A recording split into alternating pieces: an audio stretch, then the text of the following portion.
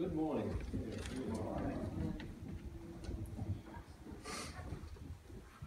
We are going to,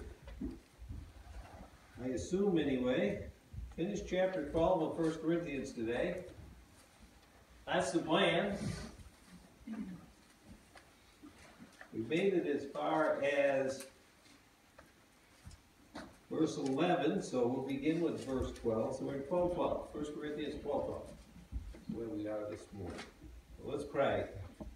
Lord God, as we look into your word, Lord, we pray that you would look into our heart. And Lord, that you would search us and know us and see if there be any wicked way within us. Lord, we want to just be right with you. Ask you, Lord, to just bless us. Just equip us. And then, Lord, to use us for your glory. So, Lord, further gift us, further equip us as we look at your word this morning. And bless our time together. In Jesus' name, amen. We're talking about the body this morning, as verse 12 says, For as the body is one and has many members, but all the members of that one body, being many, are one body, so also is Christ. For by one Spirit we were all baptized into one body, whether Jews or Greeks, whether slaves or free, and have all been made to drink into one Spirit. For in fact the body is not one member, but many. So you see the bouncing back and forth. You could feel like you just play ping pong. From one to all, to all to one, to many, to some. No, not some, it's all. Right? All is all. And that's what the point that Paul is making here. And he's going to go in from here to talk about using the body as a picture, as an analogy of what he's talking about. How our body isn't all just one thing, all an eye or all an ear or whatever, but it's many parts. And so that's the way that we are as believers. However you want to look at the body of Christ, the church, it's a group of individuals that have different giftings. Remember, we're in the context of spirituals or spiritual gifts, and how every one of us is different. We're all different. Yet, we're all one. We're not supposed to all be clones of the other.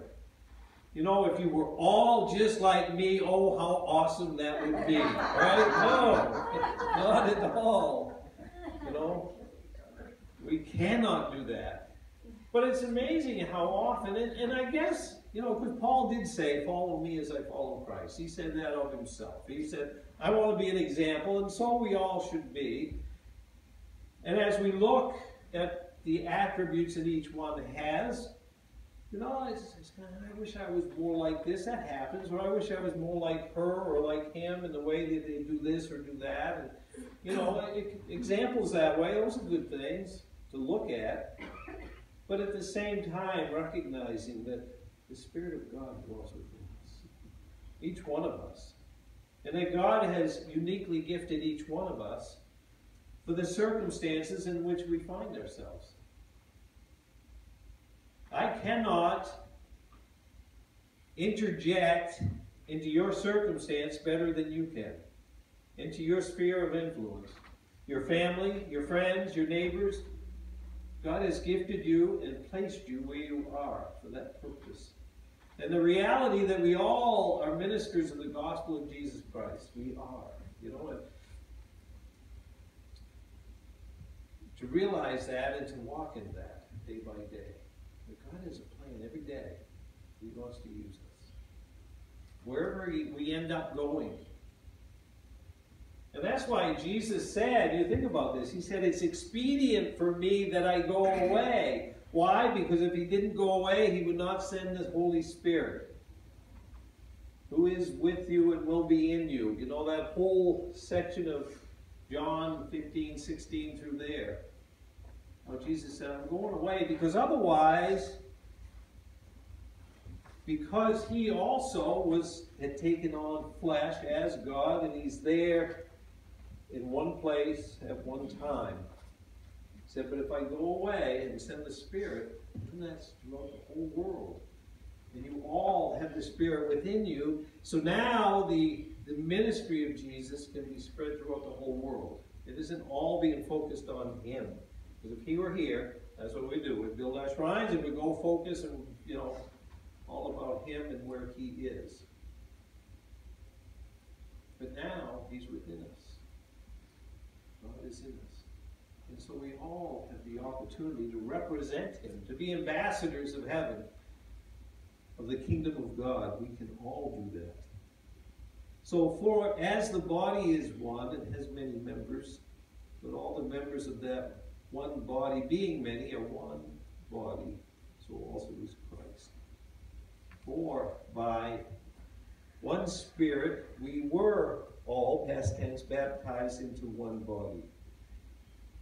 And this had to be quite the revelation to the Corinthians and to the Christians of that time. Whether Jews or Greeks, it doesn't matter. You know, or whether slaves or free, it doesn't matter. One body, and have all been made to drink into one Spirit, for in fact the body is not one member, but many. Now if the foot should say, because I am not a hand, I am not of the body, is it therefore not of the body? You know, these questions that he begins asking, you know, just to get us to think about that. Well, I'm not a hand, I'm not useful like the hand, I can't grip a tool and I can't do all these things. I'm just a foot, you know, I can't do anything. Wait, that hand isn't going very far if it doesn't have a foot. You know, and how we are all necessary, all interconnected. You know, that's the point he's making. Then, if the ear should say, because I am not an eye, I am not of the body, is it therefore not of the body? You know, when you think about your ear, you know, important piece, that ear to be able to hear and how it's designed. What an amazing thing, the design of God, isn't it? Anatomy, you know, just thinking about that. I looked up the word anatomy this week and thinking about this whole context of the body. And, you know, generally speaking, when we talk about anatomy, just a general thing, we've got head and the neck and the trunk and the upper limbs and the lower limbs, and that's, you know, that's very general. But, you know, you think about that, how amazing our body is. You know where we all started, right? One cell, fertilized egg in the womb of our mom. You ever thought about that? I looked up, see how big that is. It's 100 microns. Does that help you? Didn't help me a bit. 100 microns. No other cell is anywhere near that big, though. It's roughly the thickness of a strand of hair or the size of a grain of sand.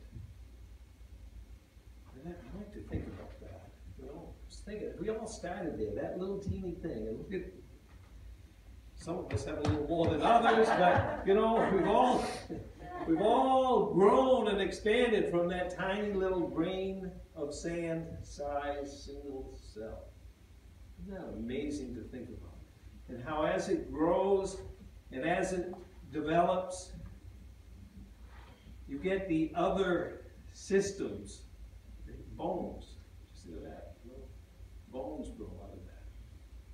What a miraculous thing the body is. And joints and muscles. And then the alimentary system. You don't I sound smart now. I don't even know what that means, but it's it's the gastrointestinal tract. And the stomach, the liver, the pancreas. You think about that, you know. From that one little grain of sand, how everything grows.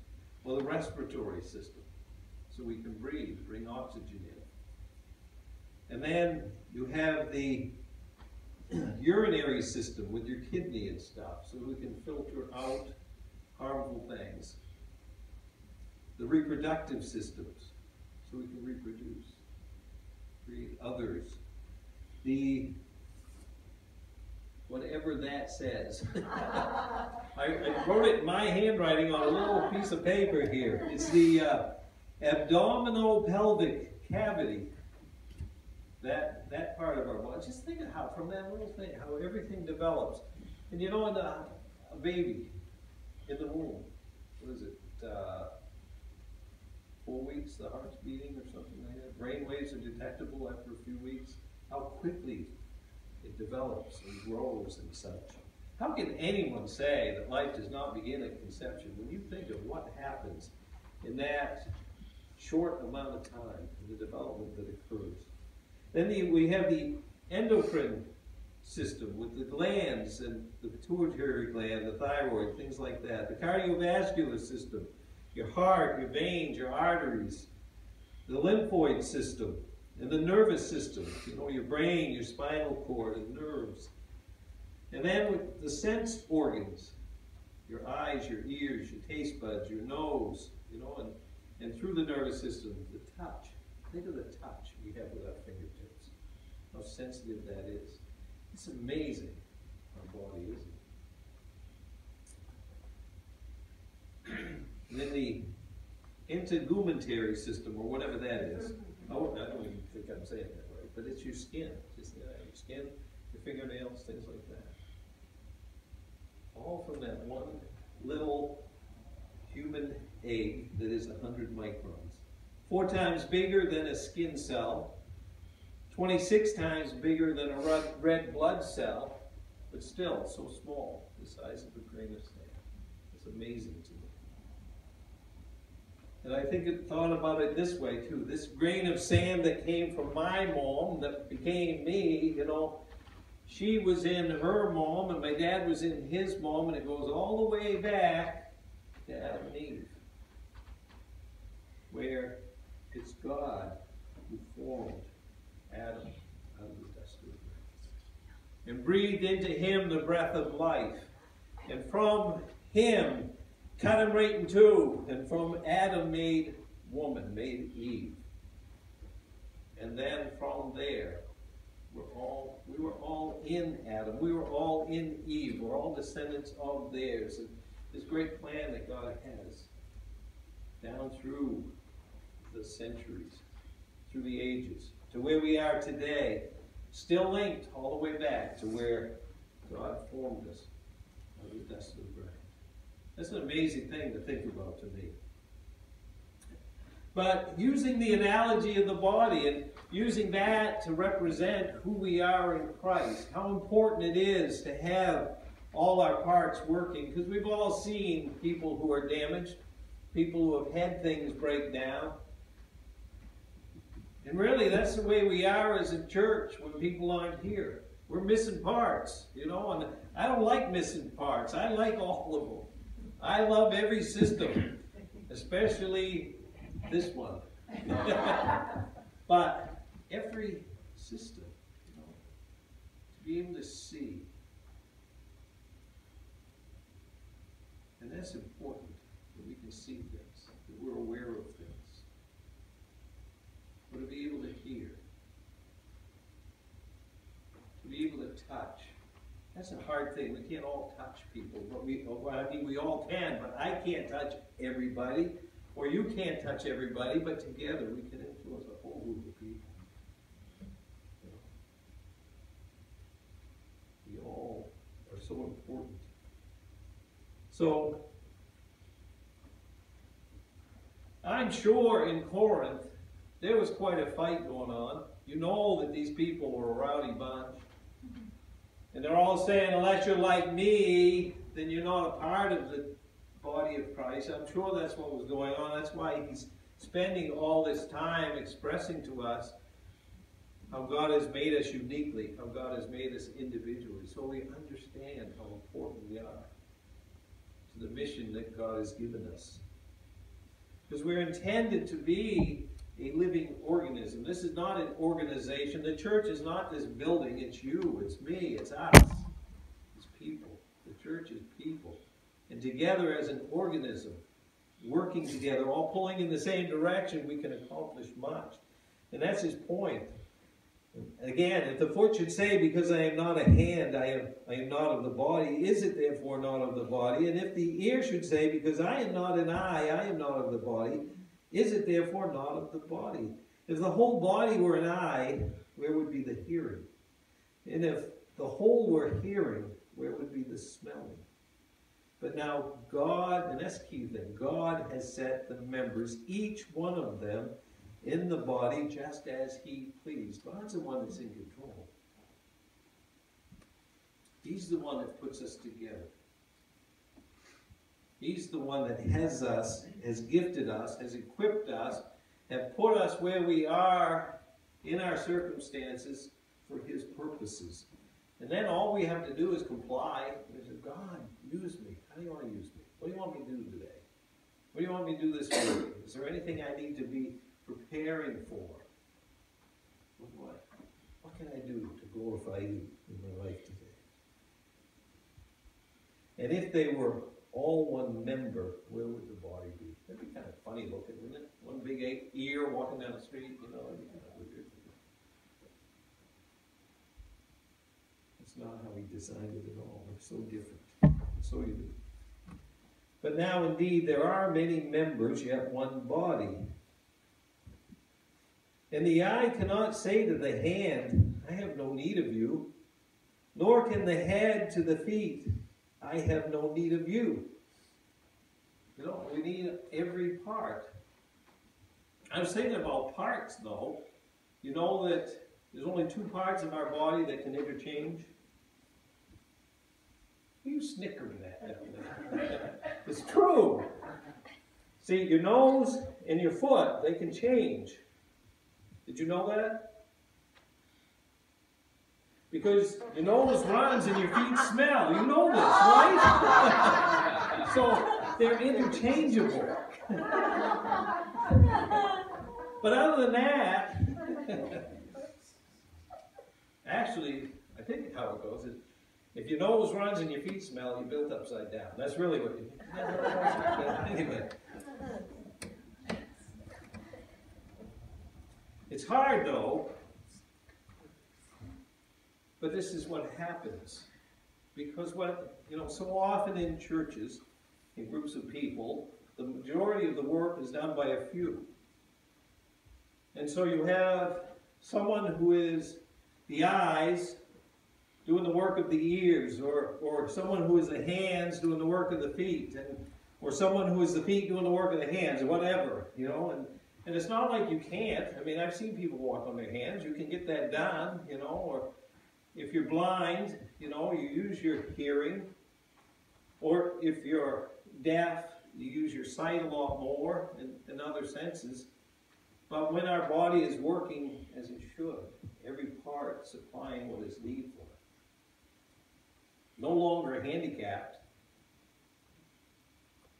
makes sense. Things work much better. Not that things can't be accomplished. If there's injury, or if there's damage, or if there's separation, those things do happen. It's tragic when it happens. It's a sad thing. It's hard. And so we need each other. That's the point that the Lord is making through Paul here. I have no need of you, nor again the head to the feet. I have no need of you. How can we ever say that? No, much rather those members of the body which seem to be weaker are necessary. And those members of the body which we think to be less honorable, on these we bestow greater honor. And our unpresentable parts have greater modesty, but our presentable parts have no need. But God composed the body, having given greater honor to that part which lacks it, that there should be no schism in the body, but that the members should have the same care one for another. It's hard. People, I mean, you guys get along great. Like we were saying, the fellowship, it's always wonderful. We all get along, but I've been there. I've been in churches where there's schisms. I've been where there's, I can't stand that person, or whatever. And it shouldn't be like that. There are times, certainly, we can grate on each other. That happens. But it should not be. And that's a time to pray and get our head back on straight. There shouldn't be a schism, but that the members should have the same care for one another. We need to care one for another.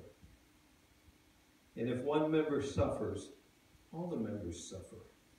or if one member is honored, all the members rejoice with it. It is amazing, isn't it? How if one part suffers. As I was coming up here, and it's still there, I got an itch between my big toe and the one next to it. And it's amazing how that draws all your attention, isn't it? It doesn't have to be serious suffering. It's just a little itch in there, and I want to kick my shoe off and just scratch it. You know how that feeling, doesn't it drive you crazy? But, you know, if one member suffers. My son yesterday, he dropped his dryer on my finger. It's a little black and blue here. You know, that gets your attention when those things happen. Or a thumb, right, Tracy? You know, doesn't have to be a big thing, but boy, we're so aware of things when they happen like that. And that's the way it should be, though, as members of the body of Christ. When there's a part that's suffering, we're all suffering. We need to be aware and certainly involved to the degree we're able. Or if one member is honored. Well, that ain't the place for envy. It certainly happens sometimes, but no, it's not a time to be envious when someone receives an honor, when someone is blessed in some way or another. But all the members rejoice because, hey, we're all in this together, you know. And so that's the point, is how we need to work together and be used by the Lord together for His glory. Let the focus be His, because He's put us together the way He has. You know, what part are we, though? Who are we? You know, and so many times when you're talking about spiritual gifts, what is my gift? I can remember thinking that years ago. God, what is my gift? Or gifting. I figured I must be a blister or something. I don't know. Or maybe a corn or something. I don't know. I used to bug people, I think. But what is your gift, you know? But the reality is just this. We just need to rest in the fact, as it says in verse 27, you are the body of Christ. That's it. That's the main point to me. I know I'm saved. I know that God loves me. I know that Jesus died for me. I know I've been washed in His blood. It's all about Him. And what I want to be is just available. And God, I don't know what gifting You've given me. I know He has given me the ability to speak in front of people. And I know it came from Him. Ask Jean, she knows how much stage fright I used to have. I couldn't get up in front of 2 people, let alone more. I don't know how big a crowd I've spoken in front of. It's hundreds of people have done that. And it just doesn't matter. Although I'll tell you this, as long as it's this, as long as it's God's Word, if you want me to get up in front of people and talk about any other topic, I can't do it. I get so nervous. I can't even think straight. I can't talk at all. But, you know, if it's to talk about the Lord, it's His gifting. To whatever degree it is a gift, it's His, you know. But that's it. I just want to be used by Him. And we're the body of Christ. And I like to pull that out, and I go back a chapter into chapter 11, you know, when we're talking about communion. I always keep this in mind in verse 29 of chapter 11 of 1 Corinthians. It says, for he who eats and drinks in an unworthy manner eats and drinks judgment to himself, not discerning the Lord's body. And I always look at it that way, the body of Christ, not paying attention to each other. Remember in context in that chapter, he's talking about how some people, they go and they grab all the food right at the beginning of their potluck or whatever, take all the food for themselves and gorge it on themselves, while other people are going hungry. And then how, well, just all that. How they're not being kind to one another, but everybody acting so selfishly. And I really take it this way, as far as communion. You know, yes, we have to discern the Lord's body, that he is the one that was beaten and crushed and tortured and killed on our behalf. And I certainly want that in that there, but also to remember that we are the body of Christ. And it's as much an insult to God when we don't consider one another as it is when we don't consider him. Further evidence of that, Matthew chapter 25, another place I often think about. In Matthew 25,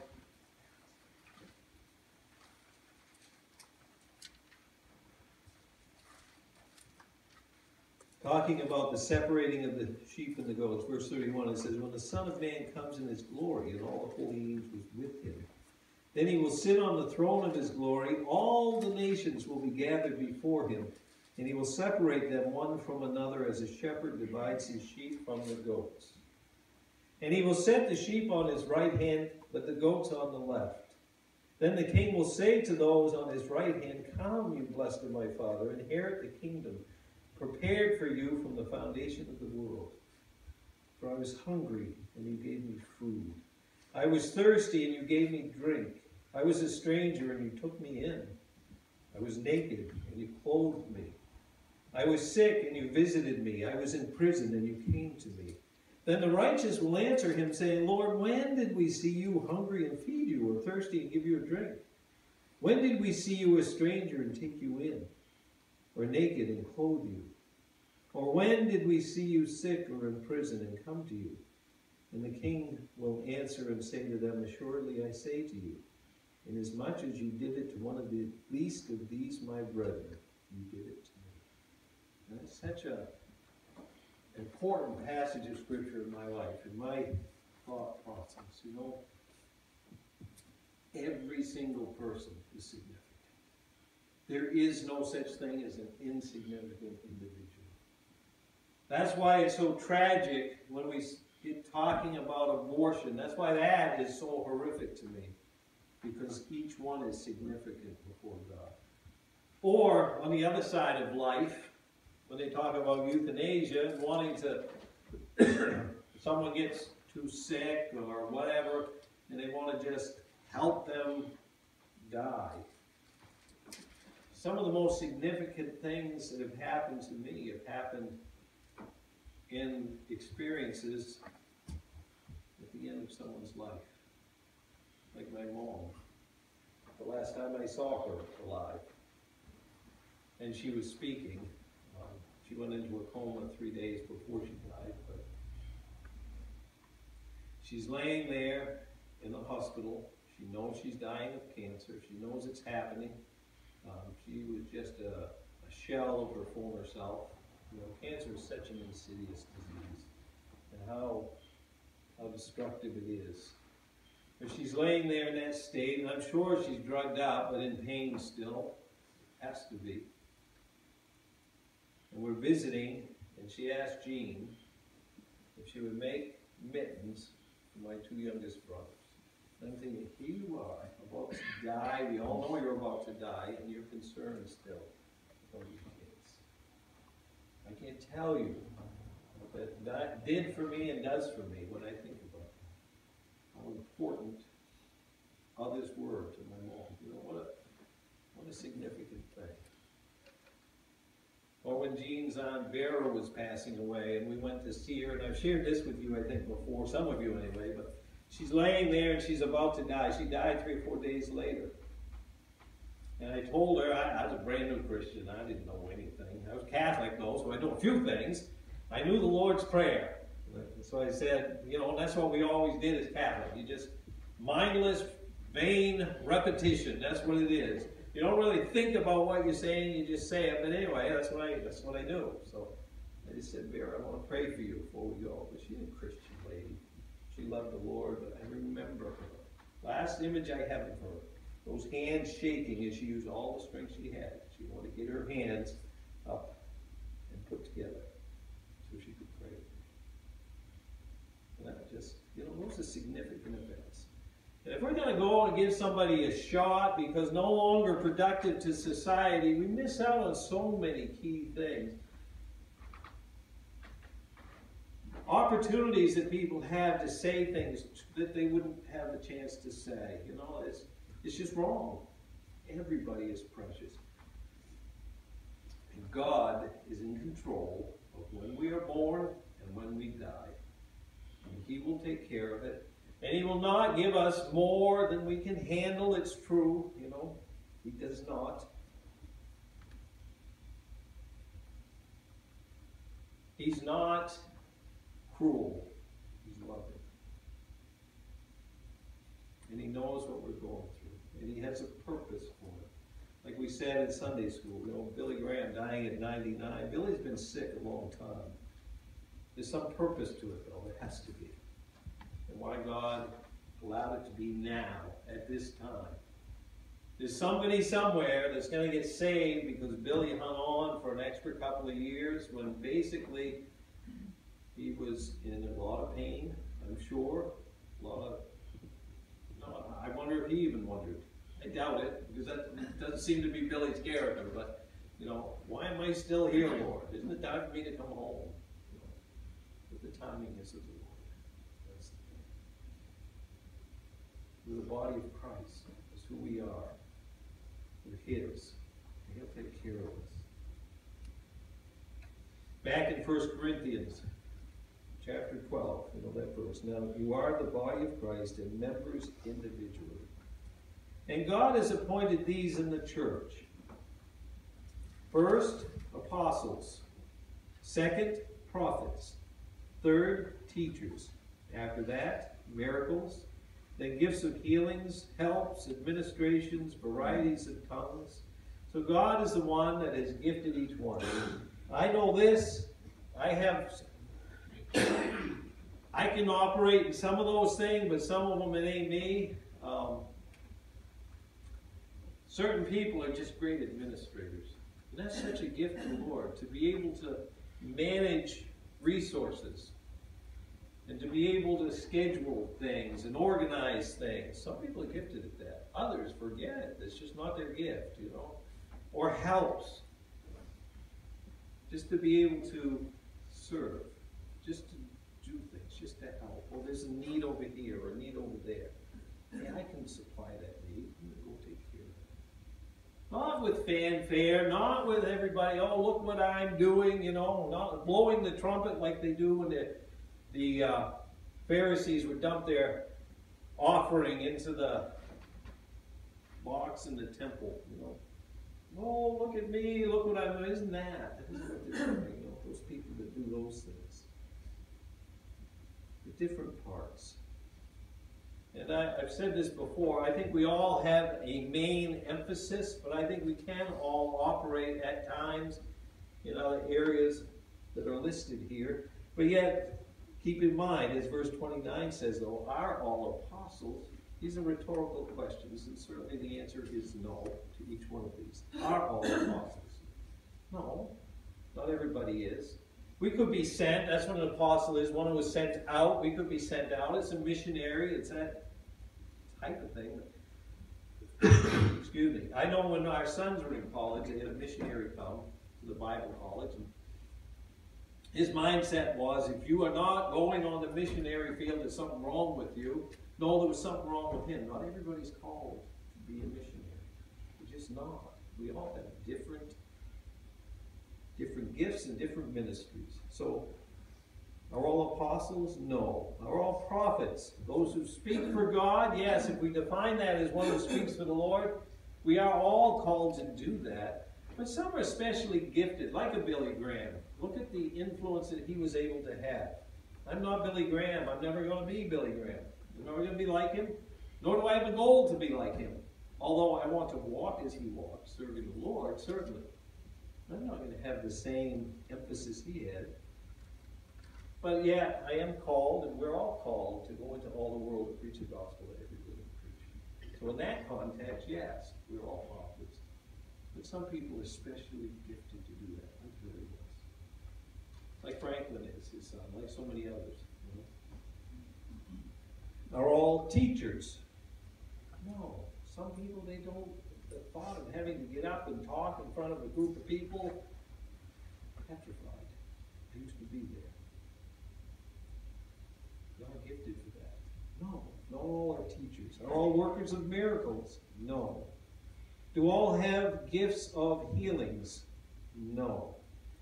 Do all speak with tongues? No.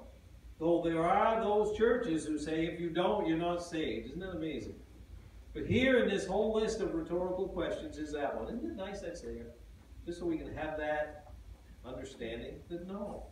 Does it mean that some don't? No. Or that nobody should? No. It doesn't mean that either. But we'll deal with that in a couple of weeks.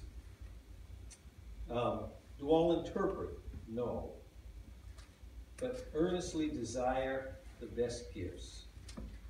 And yet, I show you a more excellent way. So, a couple things in that verse. It's okay to desire a gift. Earnestly desire. God, I want to be used by... You know, it's interesting. Nobody's ever going to say, God, I want to be used for your purpose by having a gift, and have that not be some desire that he's put in your heart. It's just not in our nature. Our nature as humans is selfish, self-centeredness. And so if we are earnestly coveting a gift from the Lord, it's the Lord working in us. As we had Wednesday night, that verse, which we didn't get to, but I don't remember exactly how it is, but I happen to have the book right here. So. It's Psalm 37, verses 4 and 5. Delight yourself in the Lord, and he will give you the desires of your heart. That doesn't mean he's going to give you a blank check. There you go, you get whatever you want. No, the desires that are in your heart, he will give you. If you delight yourself in the Lord. And so if the desire is in your heart to be used by the Lord in a certain way, it's because you've delighted yourself in him. He's given you that desire. And so earnestly desire the best gifts. The best gifts. What are the best gifts? It's not tongues. It's not at all. Because the tongues is a language, it's a praise language, it's a prayer language. That's all it is. And we'll make that case in a couple of weeks again, as I said. So that's not the best gift. It is a gift, though. It's a gifting of the Lord. There's nothing wrong with that. But the best gifts, healings, those are good gifts. I want to pray for people. I want to see you move on their behalf. Not that I get the praise, not that I get the glory, but Lord, that you do. Or miracles. Or prophecy, being able to help me to be able to communicate in such a way that people hear how much you love them, so that they would turn to you and get saved. I want them to spend eternity with me in heaven. Those are good gifts to desire. And nothing wrong with being one who's sent out either. That's a good gift. Lord, I'd love to go to the missionary field. I don't see how it's ever going to happen. How do I get there? But Lord, you can use me in that way. Show me how to get there.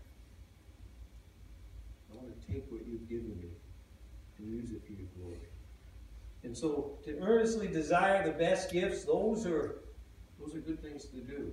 And yet, I show you a more excellent way, which is the lead in. Because you know the chapter, the verse divisions, those are not here for any other purpose and so that we can say, turn to 1 Corinthians 13, verse 1, or whatever. They're not inspired. And the breaks sometimes are not in the best place. Not that this is a bad one, but the more excellent way, and we go into a discussion about love. And the point, and that's what we'll do next week, is talk about that. But love, that's the more excellent way. Because, though I speak with the tongues of men and of angels and have not love, I am becoming sounding brass or a clanging cymbal. I met those Christians that are just a whole bunch of noise because they have no love. No love at all. And that's the most important thing. In fact, the evidence of the indwelling of the Holy Spirit is not speaking in tongues, but it is love one for another. That's the fruit of the Spirit. It is love. Love manifests itself in joy, peace, patience, kindness, goodness, faithfulness, gentleness, and self-control. All those other, that list in Galatians 5, 22, 23. But it's love. The fruit of the Spirit is love. A concern for other people. If we don't have that, we don't have anything. I don't care what gift you have. If you don't have love, what good is it? It's no good at all. So that's the most excellent way. That's the emphasis. That's where we have to be. Lord, teach me to be like you. I was thinking how much he loved me and how much he loved you. How much does God love us? We can't even comprehend it. It's so immense. He loves us. But we'll talk about love. What it is, agape love. Certainly there's different types of love. This is agape, other-centered, the God kind of love. Not phileo, not eros, not those other words they had for love, like we, Us in our language, we love everything, from potato chips to our spouses. It's we use that word for things that it should not be applied to. But I do love food. Anyway, let's all stand and we'll pray. Close with hymn 410. Like the little shotgun. My faith looks up to thee.